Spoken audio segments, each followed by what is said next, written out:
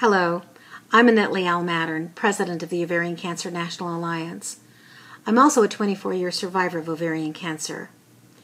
We used to call this the silent killer because we thought there were no symptoms of ovarian cancer, but today we know that's not true.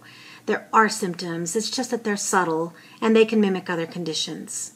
Because of this, ovarian cancer is often ignored and too often misdiagnosed.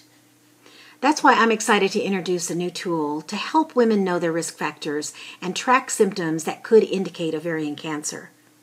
Look, I know how busy women are. It's hard to take time for your health when you're working, you're caring for your family and your home. But that's why the Ovarian Cancer National Alliance created a Symptom Diary app. This is something you can download right onto your smartphone to help you record the symptoms of ovarian cancer whenever you feel them. Remember, ovarian cancer is not common, but neither is it rare.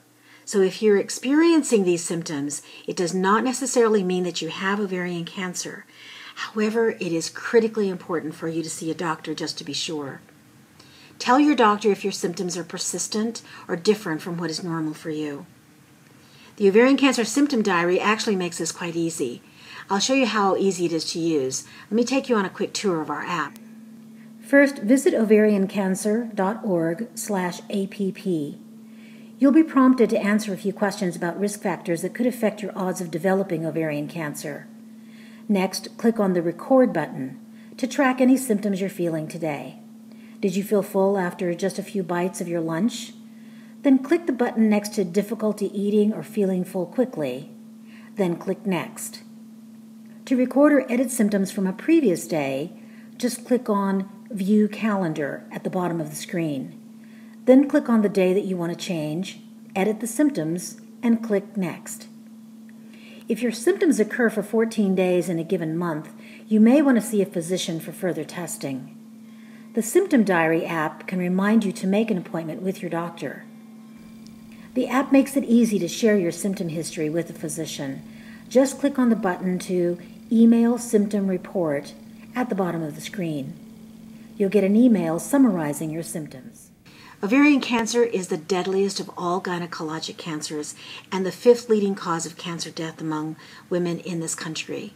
If a woman knows the signs and symptoms of ovarian cancer, that may help save her life. The Ovarian Cancer Symptom Diary makes it easy for you to learn about and track the symptoms of this disease. My name is Mika Sovak, Medical Director at Genentech.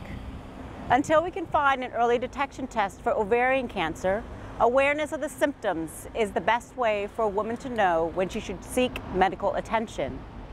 Genentech is proud to sponsor the Ovarian Cancer National Alliance Symptom Diary.